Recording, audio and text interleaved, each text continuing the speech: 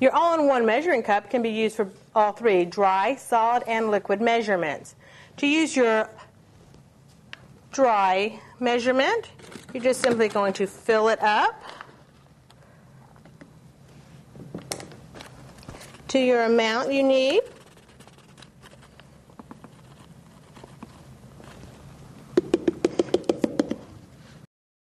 To the reading the exact line, and simply push it out to make sure you get all your ingredients.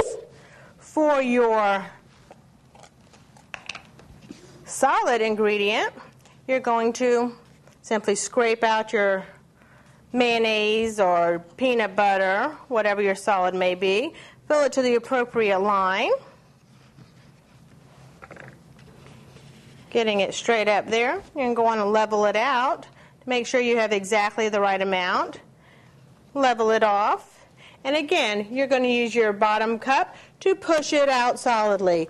You're going to just scrape it straight off, so now you know you have an accurate amount of your solid ingredient.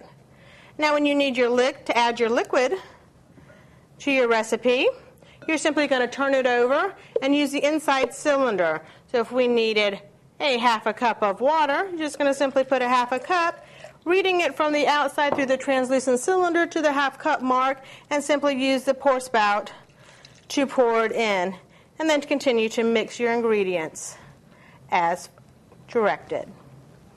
Enjoy.